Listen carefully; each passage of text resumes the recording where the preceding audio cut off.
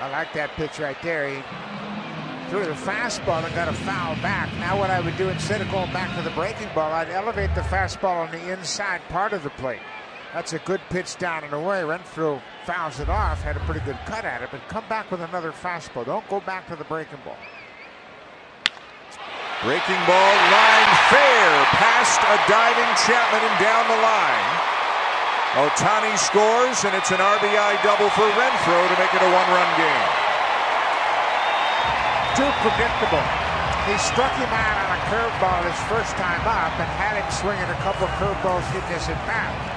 Then he fouled back the fastball, and it was very, very obvious he was going to come back with a breaking ball, and Renfroe was able to keep it fair. You go back-to-back with fastballs right there, and you change the location with the fastball, you get him out. But another breaking ball, and this time he stays on it. Just didn't mix it up enough, and it was kind of obvious after he threw the fastball away, he was going to go right back to that breaking ball, and Renfroe was all over it. So Pete Walker